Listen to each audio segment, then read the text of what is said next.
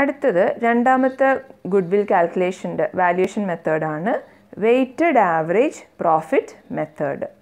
Second മെത്തേഡാണ് weighted average profit method. നമ്മൾ നേരത്തെ പറഞ്ഞത് ആവറേജ് പ്രോഫിറ്റ് ആണ്, ഇപ്പോൾ ഒരു വെയ്റ്റും കൂടി അതിൽ വന്നു അല്ലേ, വെയ്റ്റഡ് ആവറേജ് പ്രോഫിറ്റ് മെത്തേഡ്.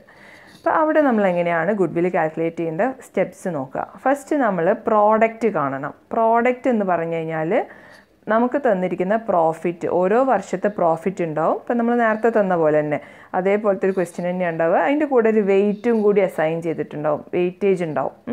അപ്പോൾ പ്രോഫിറ്റ് ഇൻറ്റു വെയ്റ്റ്, അതാണ് എന്ത് പ്രോഡക്റ്റ്.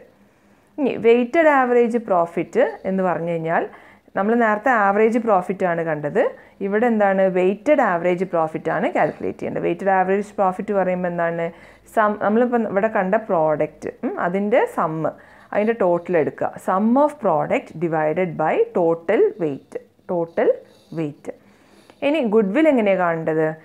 ഈ കണ്ടെത്തിയ weighted average profit into number of years purchase. Weighted average profit നമ്മൾ നേരത്തെ കണ്ടു into number of years purchase. അപ്പോൾ ഇവിടെ ആവറേജ്, നേരത്തെ നമ്മൾ ഫസ്റ്റ് മെത്തേഡിൽ വെറും average profit into number of years പർച്ചേസിന് പകരം ഇവിടെ എന്ത് ചെയ്താൽ മതി? Weighted average profit into number of years പർച്ചേസിന് കണ്ടാൽ മതി. അതിന് ഒരു പ്രോബ്ലം എങ്ങനെയാണ് ചെയ്യാൻ നോക്കാം. ഇങ്ങനെയാണ് question. The profit for the last 5 years of the firm were as follows. 2015 75,000, 2016 80,000, 2017 45,000, 2018 65,000 and year 2019 84,000 ആണ് പ്രോഫിറ്റ്. അങ്ങനെ 5 വർഷത്തെ പ്രോഫിറ്റാണ് നമുക്ക് തന്നിട്ടുള്ളത്. നമ്മളെടുത്ത് പറഞ്ഞിരിക്കുന്നത് calculate the value of goodwill on the basis of 3 years purchase. ഇത് ഗുഡ്വിൽ കാണാൻ വേണ്ടിയിട്ടുള്ള ആ വർഷമാണ്, പർച്ചേസ് പ്രൈസ് ആണ്. 3 years purchase of weighted average profit based on weight തന്നിട്ടുണ്ട്. ഓരോ വർഷത്തെ പ്രോഫിറ്റിനും വെയ്റ്റേജ് കൊടുത്തിട്ടുണ്ട്. ആദ്യത്തെ വർഷത്തിന് 1, 2, 3, 4, 5 അങ്ങനെ റെസ്പെക്റ്റീവ്ലി ഫോർ 2015 to 2019 വരെ. അപ്പോൾ ഇങ്ങനെ ക്വസ്റ്റ്യൻ തരുമ്പോൾ നമുക്ക് ഇവിടെ ഒരു അഡീഷണൽ ഇൻഫർമേഷൻ തന്നിട്ടുണ്ട്. നമുക്ക് നേരത്തെ ക്വസ്റ്റ്യനിൽ പ്രോഫിറ്റും ഇയറും മാത്രമേ തന്നുള്ളൂ. ഇവിടെ നമുക്ക് എന്തും കൂടി ഉണ്ട്, ഓരോന്നിൻ്റെ വെയ്റ്റും കൂടി തന്നിട്ടുണ്ട്. 2015 മുതൽ 2019 വരെയുള്ള വർഷങ്ങളിൽ ഓരോ വെയ്റ്റേജ് ഉണ്ട്. ആദ്യത്തെ 2015 1, 2016 2, 2013 വെയ്റ്റ്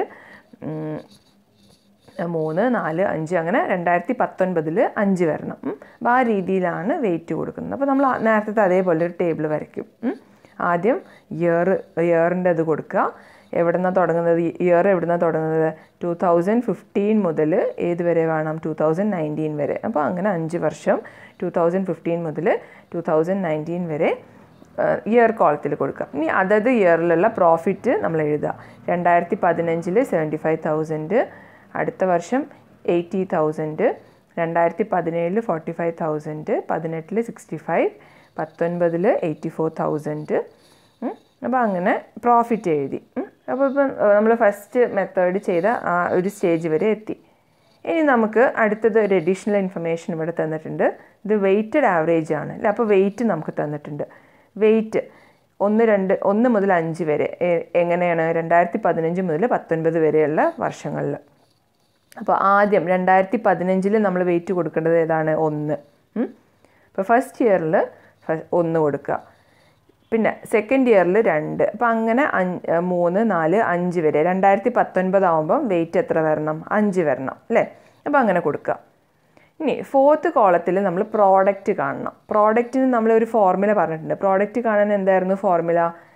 പ്രോഫിറ്റ് ഇൻറ്റു വെയ്റ്റ് ആണ് അല്ലേ. പ്രോഡക്റ്റ് എന്ന് പറഞ്ഞു കഴിഞ്ഞാൽ എങ്ങനെയായിരുന്നു ഫോർമുല? Profit into weight. അപ്പം ഈ profit column into weight column. അപ്പം അതിൽ നമുക്ക് ഓരോ കോളം വൈസ് റോ വൈസ് ചെയ്യാം. 75,000 ഇൻറ്റു 1, അത് 75,000 വരും. ഇനി അടുത്തത് എങ്ങനെയാണ്?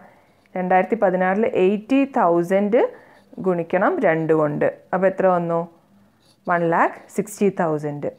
നെക്സ്റ്റ് 2017 ഈ പ്രോഫിറ്റ് ഇൻറ്റു വെയ്റ്റ് ചെയ്യുക. 45,000 ഇൻറ്റു 3, അപ്പോൾ എത്ര വന്നു? 1,35,000. Next 65,000 into 4, 2,60,000. ഈ last 2019 84,000 into 5 profit into wait. അപ്പോൾ എത്ര വന്നു? പ്രോഡക്റ്റ് 4,20,000. എന്നിട്ട് നമ്മൾ എന്ത് ചെയ്യണം? ഈ വെയിറ്റിൻ്റെ കോളും അതുപോലെ പ്രോഡക്റ്റിൻ്റെ കോളും ടോട്ടൽ എടുക്കുക, അതിൻ്റെ സമ്മ് കാണാം. വെയിറ്റിൻ്റെ കോളം കൂട്ടിയാൽ നമുക്ക് 15 കിട്ടും. അതുപോലെ പ്രോഡക്റ്റിൻ്റെ എല്ലാ പ്രോഡക്റ്റും കൂടി നമ്മൾ ഓരോ വർഷത്തെ 5 വർഷത്തെ പ്രോഡക്റ്റ് കൂട്ടിയാൽ നമുക്ക് എത്ര കിട്ടി? 10,50,000 കിട്ടി. അപ്പോൾ അത് അത്രയും കണ്ടുവയ്ക്കുക, ആ ടേബിൾ ഫുള്ളാക്കുക. ഇനി നമ്മൾ ഫോർമുലയിലേക്ക് വരാം. വെയ്റ്റഡ് ആവറേജ് പ്രോഫിറ്റ് മെത്തേഡിലാണ് ചെയ്യാൻ പറഞ്ഞിട്ടുള്ളത്. അപ്പം ഫസ്റ്റ് നമ്മൾ പ്രോഡക്റ്റ് കണ്ടു അല്ലേ? അപ്പോൾ അത് ജസ്റ്റ് ഒന്ന് ഫോർമുല എങ്ങനെയാണ് കണ്ടതെന്ന് അറിയാൻ വേണ്ടിയിട്ട് പ്രോഡക്റ്റ് എങ്ങനെയാണ് കണ്ടത്? ഇവിടെ ഈ കോളത്തിലുള്ള എമൗണ്ട് എങ്ങനെയാണ് കണ്ടത്? പ്രോഫിറ്റ് ഇൻറ്റു വെയിറ്റ്, അത് എഴുതി വെച്ചാൽ മതി. ഇനി അടുത്തത് വെയ്റ്റഡ് ആവറേജ് പ്രോഫിറ്റ് എങ്ങനെയാണ് കാണുക?